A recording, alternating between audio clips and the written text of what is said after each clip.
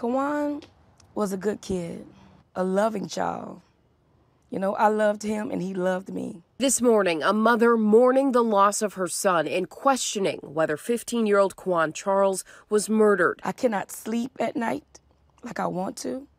I'm constantly thinking about my son and trying to figure out exactly how he died. The family says Quawan disappeared and they reported him missing October 30th.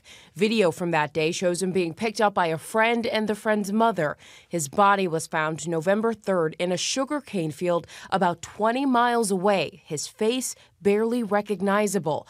Roxanne Nelson believes police could have saved her son had they acted faster. They could have done more. They didn't. They didn't do what they were supposed to do. Had they done what they were supposed to do, my son would be alive today. But I feel because my son was black, it didn't matter to them.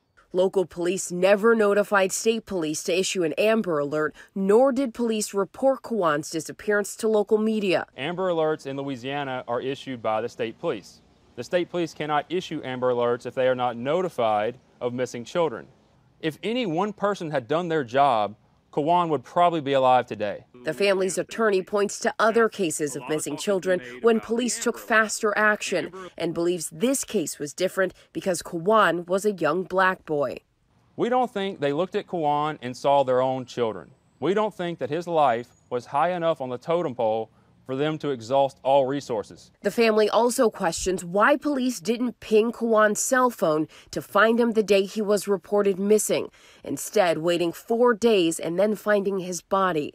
Do you think that if local police had reached out to state police and if they pinged Quawan's phone earlier, sooner, do you think that your son would be home with you today? Yes, I really believe he would.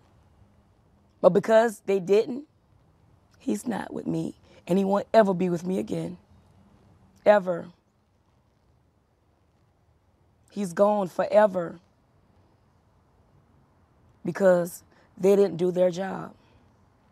Baldwin police officials say Quawan's disappearance didn't appear to indicate he was in danger.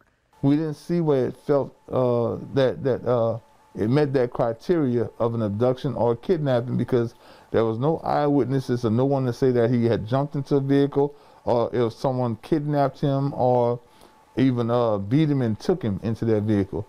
Investigators say they've interviewed the people last seen with Quawan and, quote, are actively tracking their whereabouts. The coroner's report ruling Quawan likely drowned and that injuries to his face were likely caused by aquatic animals after his death. But his family is not convinced. And as his mom fights for answers, she's grieving a son gone too soon. I love my child, and I'm missing him like crazy.